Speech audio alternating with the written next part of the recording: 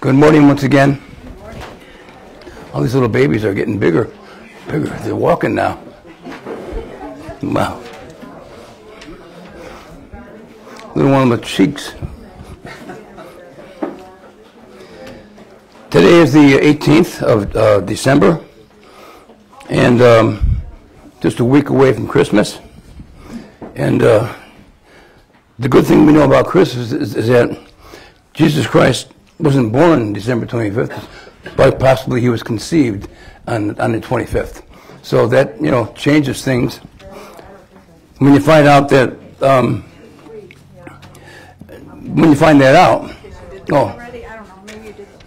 this is my list of things I should, You already gave me a show of hands who's going to be here next week.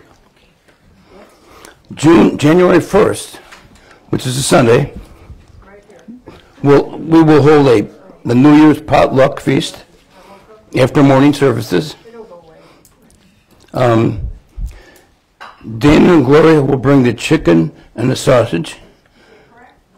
Everybody else, please bring a side dish. Does anybody want a ham? Is anybody a ham?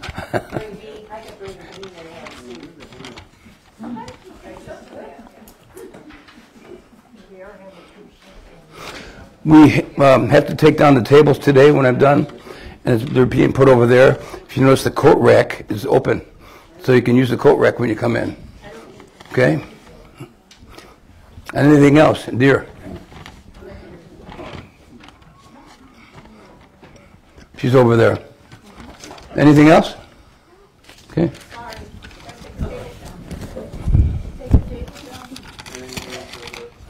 Okay.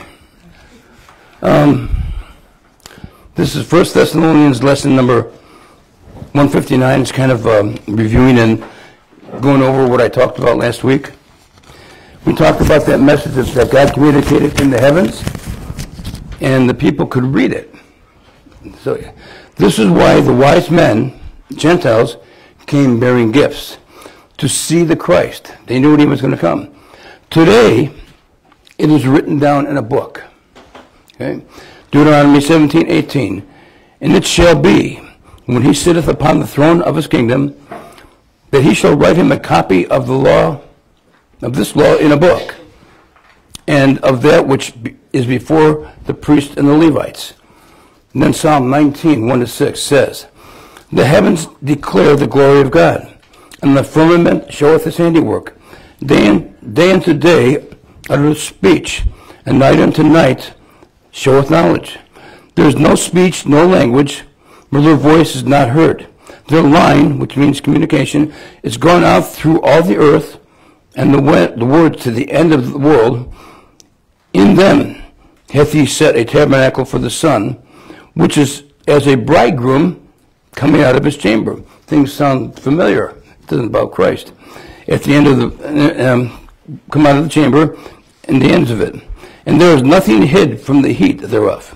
Now, in case you got confused last week, King David wrote Psalm 19, and Ezra wrote Psalm 119. King David, Psalm 19, Ezra, Psalm 119. What is the best way of understanding the 12 constellations in the zodiac? How many of you stand out there and look at the stars? Not many. The best way to understand this is the Great Sphinx in Egypt. The Sphinx is a woman on a lion's body. The zodiac starts with Virgo, it stands for virgin, and runs its course all the way around to Leo, the lion. And one of the elders saith unto me, weep not, behold, the Lion of the tribe of Judah, the root of David, hath prevailed to open the book, and to loose the 7 seals thereof. That's Revelation 5:5. Now, a circuit is something that has a beginning and an ending. It begins somewhere and ends somewhere.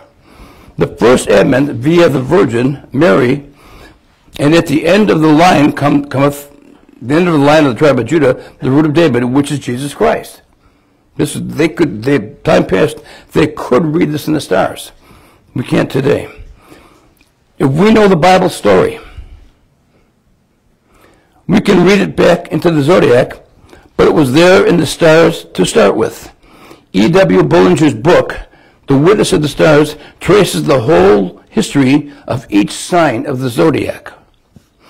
Genesis 11, verses 1 and 2, and Genesis 10, 8 to 10. Let's go back there.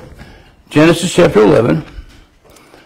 Now, those of you that might not know, Genesis chapter 11 is where they build the Tower of Babel and all the other stuff that goes on. Let me see here. Genesis 11, 1 and 2. Genesis 11. And the whole earth was of one language and of one speech. And it came to pass, as they journeyed from the east, that they found a plain in the land of Shinar, and they dwelt there. Now go back to Genesis chapter 10.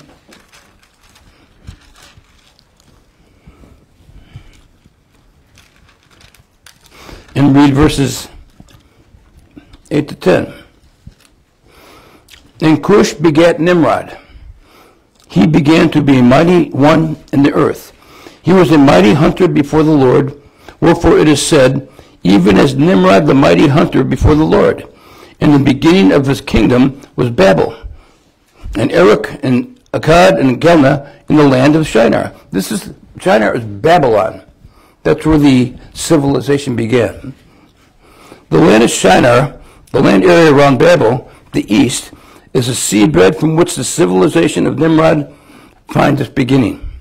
So in Genesis 11 is about the things happening during the time of Genesis 10.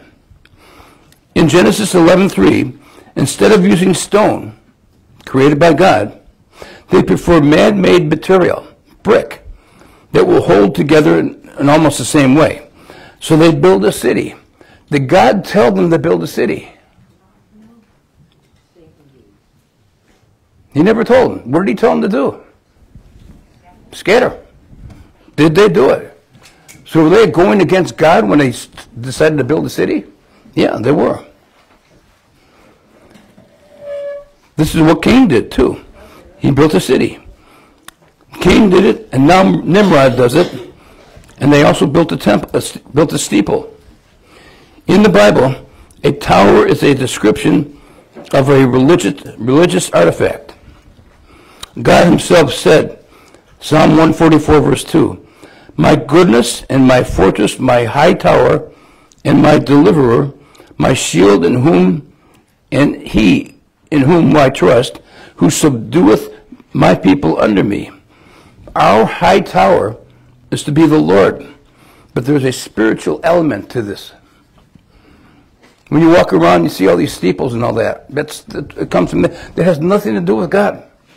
We have the Harvest Bible Church not far from us, where we live, and it used to be a big grocery. There's a lot of square footage. Big grocery store, whatever it was. Something.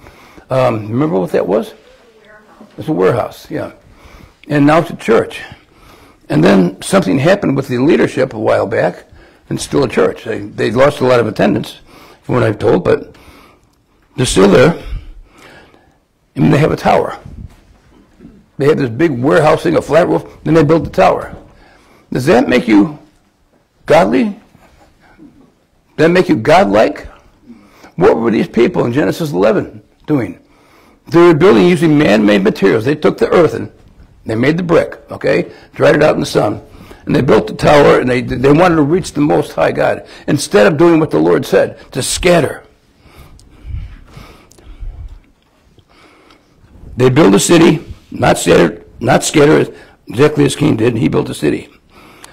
Moses warns Israel against the groves and high places, where idolatrous sacrifices are offered. The origin here is Genesis 11. They build a city in rebellion against God, and a tower, a religious system, and they said, go to, let us build a city and a tower, whose top may reach unto heaven. Genesis 11, 4a. God never told them to think about the heaven. They were to replenish the earth. So right from the get-go, In Genesis 3, Satan added the three-letter word, "You shall not surely die if you eat that apple." And it just continues. Let me see here. What made them think about going to heaven? Something they knew about out there, they longed for. They were going to get there without God, where God did not want them to be. Think about that. I'm going to get there myself. Think about people who tell you have to work for salvation. You got to do this. You got to do that.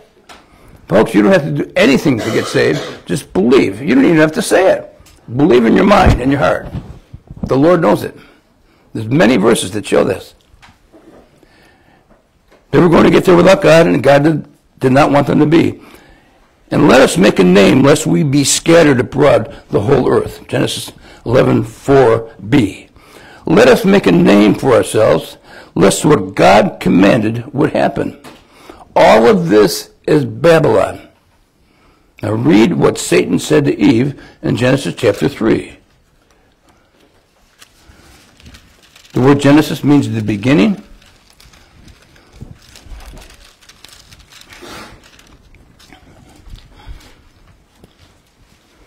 Verse 1. Now the serpent was more subtle than any beast of the field which the Lord God had made. And he said unto the woman, Nay, hath God said, Ye shall not eat of every tree of the garden. And the woman said unto the serpent, We may eat the fruit of the trees of the garden, but of the fruit of the trees which is in the midst of the garden, God has said, Ye shall not eat of it, neither shall ye touch it, lest ye die. So God's just one tree amidst other trees. Don't take the fruit from that one tree. And the serpent said unto the woman, Ye shall not surely die. When they took that, well, let me finish here. For God doth know that in the day ye eat thereof, then your eyes shall be opened, and ye shall be as gods, knowing good and evil. A good way to explain that, God won't accept your goodness or righteousness. He won't accept the evil. He's not going to say mankind's good. I'm going to build a steeple that will get to God. He won't accept that. Man's own righteousness. And no man's evil. And when the woman saw that the tree was good for food, and that it was pleasant to the eyes, and a tree to be desired to make one wise, she took of the fruit thereof, and did eat, and gave also unto her husband with her, and he did eat. He wasn't supposed to do that. Now we're sitting in the condition where we got. So God gives us the dispensational significance 3 times in Romans 1. Paul's first placed book, the 6th written, his first placed book. Romans 1, 24 to 28. Wherefore God also gave them up to uncleanness through the lust of their own hearts, to dishonor their own bodies between themselves, who changed the truth of God into a lie, and worship and serve the creature more than the Creator, who is blessed forever. Amen. For this cause God gave them up unto vile affections. For even their women did change the natural use into that which is against nature. And likewise also the men, leaving the natural use of the woman, burned in their lust one toward another, men with men, working that which is unseemly, and receiving in themselves that recompense of their error, which was meat. And even as they did not like to retain God in their knowledge, God gave them over, He gave them up, to a reprobate mind to do those things which are not convenient. It's a phrase, this convenient, not convenient is a phrase, and look what it means in Acts 22, verse 22. I want you to see this. In Acts 22, verse 22.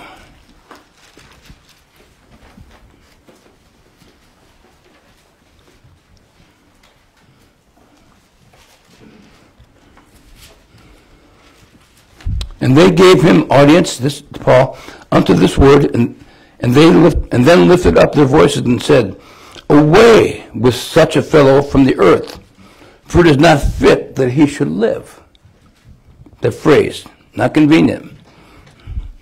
Romans 1:32, who knowing the judgment of God, that they which commit such things are worthy of death, not only do the same, but have pleasure in them that do them. This concept, misery loves company, comes from the Bible. You've all heard that phrase. I've used it a lot. Prophetically, this is Revelation 17:5. And upon her forehead was a name written, Mystery, Babylon the Great, the mother of harlots and abominations of the earth. Mystery Babylon starts religiously and politically back in Genesis. And this rebellion does not end until the Antichrist. Its roots are from Genesis, part of which is astrology, stargazing, observing the heavens to predict the future. How many read your horoscope every day? You don't have to raise your hands. You've done it before, haven't you? Yeah. Its roots are from Genesis. Like I said, part of which is astrology, stargazing, observing the heaven to predict the future. Hebrews 6:9, that by two immutable things in which it was impossible for God to lie. I know this is in the book of Hebrews, but it applies to us too. We might have a strong consolation who have fled for refuge to lay hold upon the hope set before us. It's the same word. It's the Greek word elpis. Okay? I'm not sure how to pronounce that. A joyful, confident expectation of a future certainty.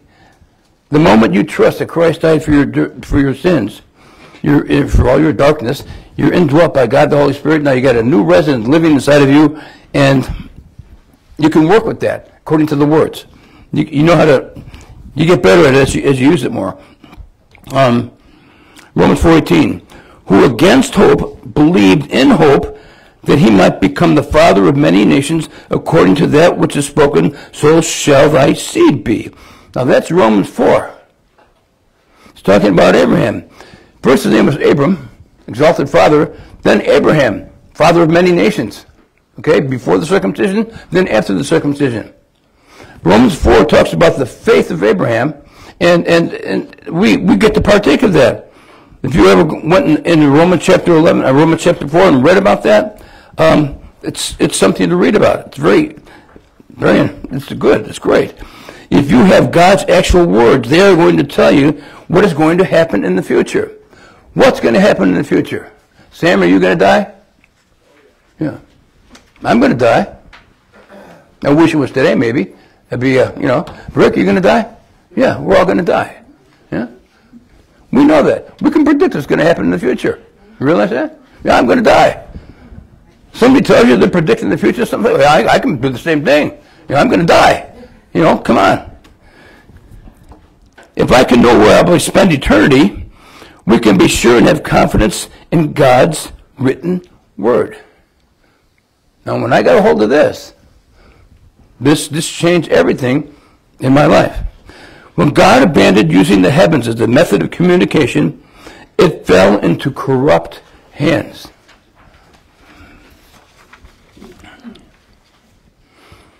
He abandoned it at the flood. Prior to the flood, his message was written in the stars. After Babel, Genesis 11, he calls out Abram, Genesis 12, to Israel were committed the oracles of God, that's Romans 3:2. They were to be God's oracle to the world. Were they? Did they ever become that? No. Why not? They come from Adam too, right?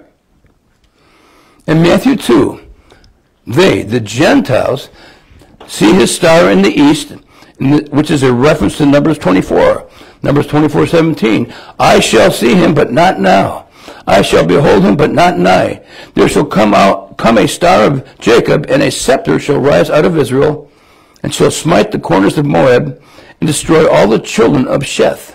Balaam talks about his star in connection with a scepter to rule. These guys are fixated on stars. That's why you have Gentiles being talked about, as I mentioned last week, in Matthew 2. There's not 3 wise men, there's just wise men. We don't know if there was 3 wise men. But they read the stars, okay, he's going to be born over here, and they wanted to see the Christ. Amos 5:24 through 26. But let the judgment run down as waters, and the righteousness as a mighty stream. Have ye offered unto me sacrifices and offerings in the wilderness 40 years, O house of Israel? But ye have borne the tabernacle of your Moloch, and Chiam, your images, the star of your God, small g, which ye made to yourselves. Israel out in the wilderness was building false gods. You remember the thing about the golden calf and all that? When Moses came down the mountain? They were dancing and cavorting around. It's just, they threw all the 2 golden calves. They took all their gold off, and he fashioned it like 2 golden calves. Israel wanted to add Moloch, which is a bad god, to the group of gods, small g, who run the stars. All this goes back to Genesis 6:1. Genesis 6:1 and 2. And it came to pass, when men began to multiply on the face of the earth, and daughters were born unto them, that the sons of God saw the daughters of men, that they were fair, and they took them wives, of which they chose. What were they trying to do? They're trying to infect the seed line, weren't they? When did this happen? In Genesis 4, which covers a long period of history. Through Cain and Abel, through Noah. Genesis 5 gives us the genealogy of Adam through Noah. And Genesis 6 goes back to the days of Cain to show the need for the flood. Now when you read those first few chapters of Genesis, keep this and think about this. Think about, like, I was born in Evergreen Park, which is the first suburb right outside of Chicago, in a little company Mary Hospital, okay? And I never thought of cities in a bad way until I got saved. I said, this was, they built a city in rebellion to God. And what is Chicago? It's a big city with a lot of murder in it, in the suburbs, right? Is the city going to please God? Building a city going to please God? Well, they took that. They threw away the stuff that God wanted them to do, and they went and built a city, and all these things happened to them at the flood, after the flood. The problem began with Cain in building a city after God told them to scatter, and then Lamech took 2 wives. How many people here have more than 1 wife? I better not see any hands, because a gun will come out there. Andy, but maybe he'd want 2 wives, I don't know. I have 1, and 1's enough, let me tell you. Galatians 4:19 and 20. And Lamech took unto him 2 wives. The name of the one was Ada, and the name of the other Zillah. And Ada bare Jabal. He was the father of such as dwell in tents, and of such as have cattle. There's husbandry right there. Why? For the city folks. They are developing a whole economy. How do we get our food today? We go to the grocery store. Who supplies it? That's what he's talking about. Nimrod says he's a mighty hunter. He was supplying food for them to eat. Come with me. They're developing a whole economy. Nimrod is a hunter. Why? For the city folks.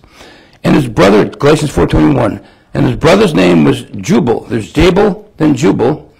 He was the father of such as handle the harp and organ. Now they have developed arts and entertainment. To have arts and entertainment, you must have leisure time and disposable income. Verse 22. And Zillah, she also bare Tubal-Cain, an instructor of every artificer, and brass and iron, and the sister of Tubal-Cain was Numa. Now they have metallurgy. Brass is an alloy of copper and zinc.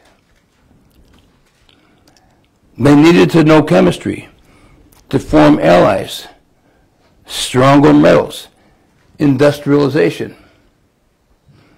These guys knew about the earth sciences.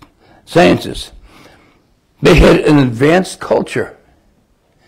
Math, science, arts, etc. What happened? God killed everybody. Read again Genesis 6. He started the flood. He gave Noah 120 years to build the ark, and everybody was killed. Only 8 people made it by staying out of the water. Their boat was like a big box with a roof on it for stability. He had the measurements to do it a certain way. They got all those animals and brought them on the ark. And then the rain started coming. So the outcome was bad. The thoughts of mankind were all vain and all vanity.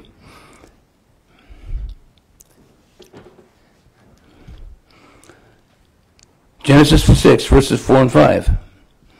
There were giants in the earth in those days, and also after that. Don't miss that. After that, when the sons of God came in unto the daughters of men, and they bare children to them, the same became mighty men which were of old, men of renown.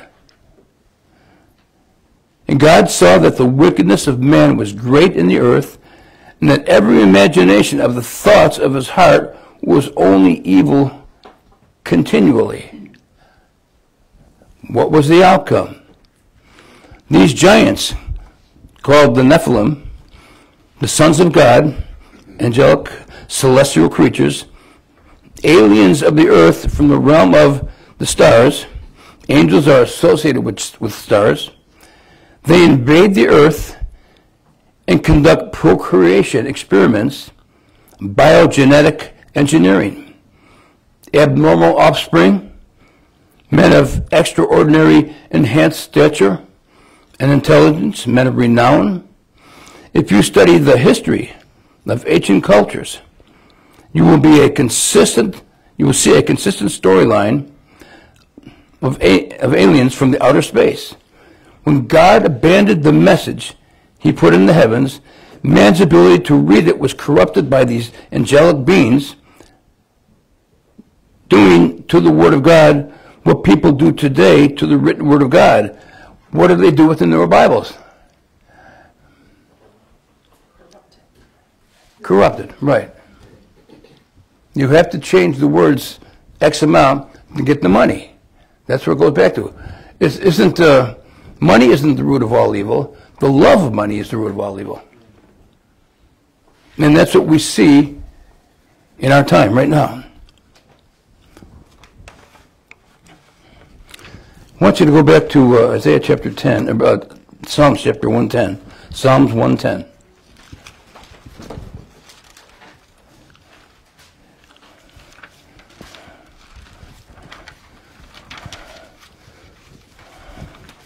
This isn't on the outline.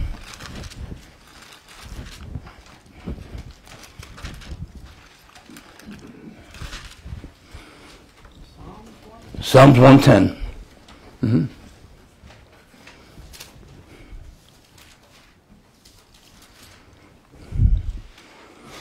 You remember I told you about the Lord, all capital letters and small letters? Like the L is capitalized, but Lord, L-O-R-D, all capital, or G-O-D, all capital, that's Jehovah God. Okay? And sometimes you see the small L, or the capital L, and small O-R-D, that's like Adonai, it's a title to the Father or the Son. The Lord said unto my Lord, sit thou at my right hand until I make thine enemies thy footstool. That sounds familiar, doesn't it? Okay?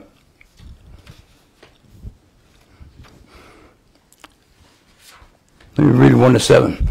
The Lord shall send the rod of thy strength out of Zion. Rule thou in the midst of thine enemies. Thy people shall be within the day of thy power, in the beauties of holiness from the womb of the morning. Thou hast the dew of thy youth. The Lord hath sworn, and will not repent. Thou art a priest forever after the order of Melchizedek. Does that sound familiar to you? The word. Where do you see that word coming up in the New Testament? Melchizedek. Hebrews. So there's a connection there, right? Connection. The Lord at thy right hand shall strike through kings in the day of his wrath. He shall judge among the heathen. He shall fill the places with the dead bodies. He shall wound the heads over many countries. He shall drink of the brook in the way. Therefore shall he lift up the head. This psalm was written by David. It's possibly the clearest Old Testament prophecy about his ascension, the ascension of Jesus Christ, and the reason behind it. There's 5 things here. Our Lord was to be rejected by his enemies on earth. Number 2, he was to be honored and exalted by his Father in heaven. We've seen that. This is my Son in whom I'm well pleased. His enemies were to be punished. They will. This punishment was to begin during his absence. Hasn't happened yet. And we miss out on that. It was to end with his enemies under his feet. Now, take a look at Romans 16.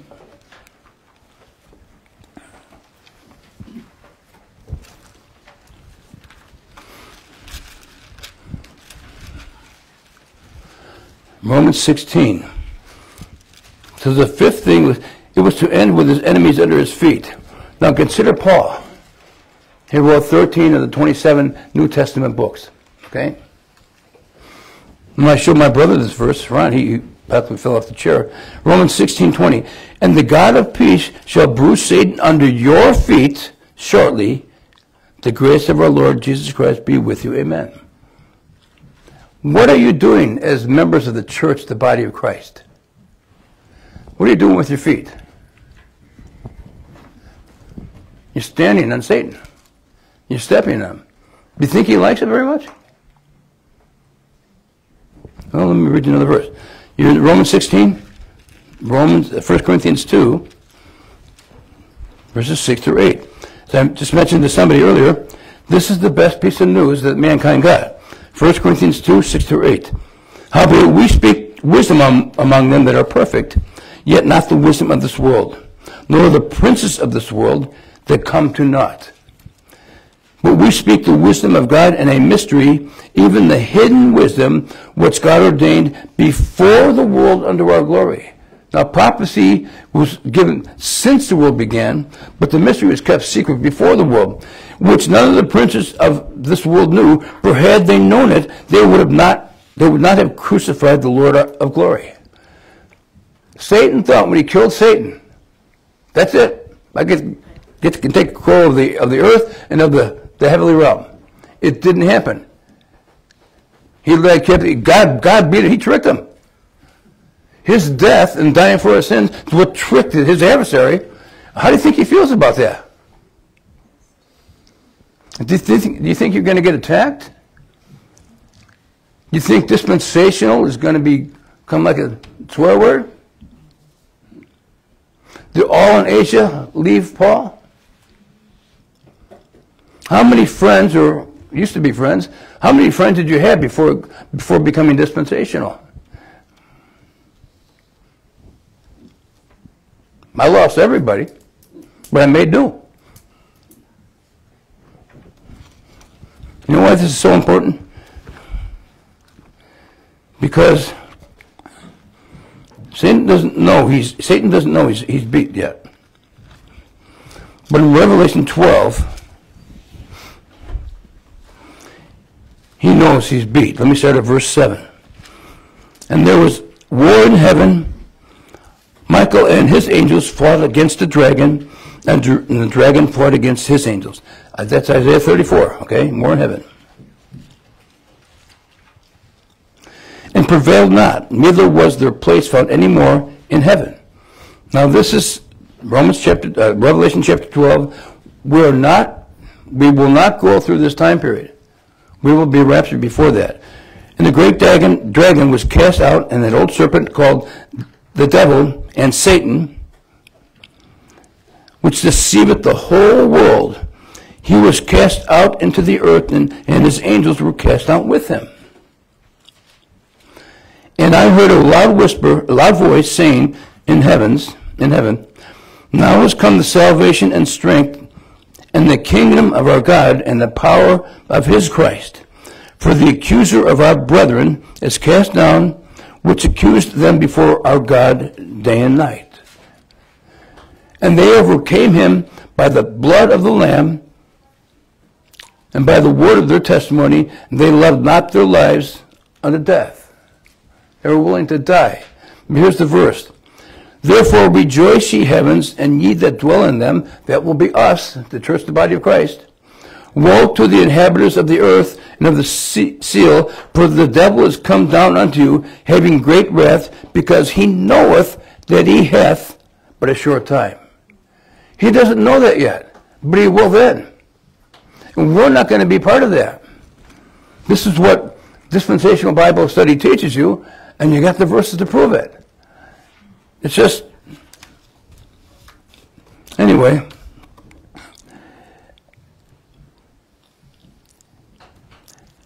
David knew, I was talking about Psalm 110, the Lord said unto my Lord. I said to a guy one time, if I could show you the Lord, God believed his son was God. It was Jehovah Witness I said it to. If I could show you a verse that God was, his father made it, he was God, would you believe the message in the Bible here? I was going through this junior college. I had set up a table every Wednesday and sit in the student union, and I'd hand out tracts and all that for a while. In Hebrews chapter 1, verse 8, but unto the Son he saith, thy throne, O God, is forever and ever. A scepter of righteousness is a scepter of thy kingdom. When I showed him that verse 8, Hebrews 1:8, he didn't believe that Jesus Christ was God, even though he told me he would believe. He thought I wasn't going to be able to show him a verse about that. I pulled out this verse. I pulled out Psalm 110. There's a connection there. And then in verse 4, the Lord has sworn and will not repent, thou art a priest after the order of Melchizedek. Look at Hebrews chapter 6 and verse 20. I thought the priest came out of Levi. Jesus Christ comes from Judah, tribe of Judah. There weren't any priests from Judah, was there? This meant things had to change. Hebrews 6 verse 20, whether the forerunner is for us entered, even Jesus, made an high priest forever after the order of Melchizedek. Now the word priest or priests, you will never see the word priest in Paul's epistles. It goes from Acts 26, jumps all the way over to Hebrews 2. After the order of Melchizedek. For this Melchizedek, verse 7, chapter 7, verse 1, king of Salem, priest of the Most High God, who met Abraham returning from the slaughter of the kings and blessed, to whom Abraham gave a tenth part of all, first being by interpretation king of righteousness, and after that also king of Salem, which is king of peace. Without father, without mother, without descent, having neither beginning of days nor end of life, but made like unto the Son of God, abideth a priest continually. Something changed, didn't it? Look at verse 11. If therefore perfection were of the Levitical priesthood, for under it the people received the law, what further need was there that another priest should rise after the order of Melchizedek and not called after the order of Aaron. Well, something changed. But the priesthood being changed, there is made of necessity a change also of the law. Who came along and gave this faith about grace? Where do you learn about grace? This faith from Paul.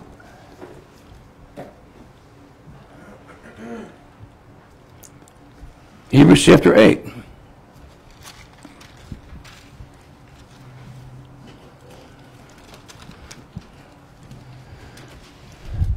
Verse 7. For if that first covenant had been faultless, then should no place have been sought for the second. So there was a first covenant, then there was a second covenant. Okay? He goes down here and he says, and they shall not teach every man his neighbor, verse 11, and every man his brother, saying, Know the Lord, for all shall know me from the least to the greatest. For I will be merciful to their unrighteousness, and their sins and their iniquities will I remember no more. In that he saith, A new covenant hath made the first old, now that which decayeth and waxeth old is ready to vanish away. So the Jews, in the ages to come, will be under a new covenant, because the first one was not righteous. And you need a new priest for that, from a new tribe, and that turns out to be Jesus Christ. Back to the outline here.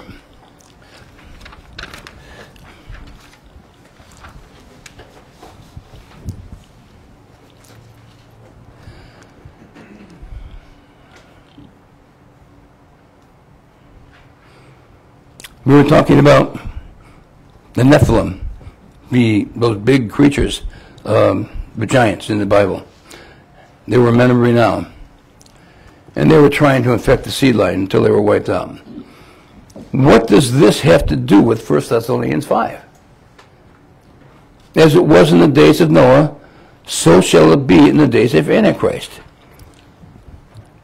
Look at 1 Peter 3, 16 to 20. Again, this is also in the ages to come. Having a good conscience that, whereas they speak evil of you, as of evildoers, they may be ashamed that falsely accuse your good conversation in Christ. For it is better, if the will of God be so, that ye suffer for well-doing than for evil-doing. Do you understand that phrase? If somebody's mad at you for preaching the truth, that's better than you punching a guy. Okay? You were doing good. You're trying to get him or her the message, and you're suffering for that. But Christ also hath suffered for sins. Remember now, he wants all men to be saved, then to come to the knowledge of the truth. Christ also hath once suffered for sins, the just for the unjust, that he might bring us to God, being put to death in the flesh, but quickened by the Spirit, by which also he went and preached unto the spirits in prison, which sometimes were disobedient, when once the long-suffering of God waited in the days of Noah, while the ark was preparing, wherein few, that is, 8 souls were saved by water, by staying out of the water. After the flood, God said, It will not be the seed of any woman, but just the seed line of Abraham, Isaac, and Jacob. When Israel goes into the promised land, the giants are already there, holding it as the sons of Belial. So the promised land could not be occupied and used by them, by the promised nation, to accomplish God's promised purpose. Never came to that. But God had a time plan. Israel needed a redeemer first. These wise men in Matthew 2 were taken seriously. You know they had a reputation since they were able to see Herod with their story. They had an accepted status. Daniel was 10 times smarter because he trusted God's word. Jude 6, and the angels kept not their first estate. How did they do that? They had like a stargate, right? Didn't they? This is the angel Gabriel in Daniel chapter 10. Okay, they had this written in the stars. Today we trust in this book, which makes us spiritually able to stand fast against the wiles of the devil. Ephesians 6:11. Just as he focused on destroying Israel and God's plan and purpose in it, today his focus is on us, the church, the body of Christ. Today we have his armor, we have him, and we have And we have His Word, and He has supplied us with all our need. And don't forget, you can predict the future. We're all going to die. Okay? Thank you, Lord, for this time given your word, and I just pray that we stand fast. Amen.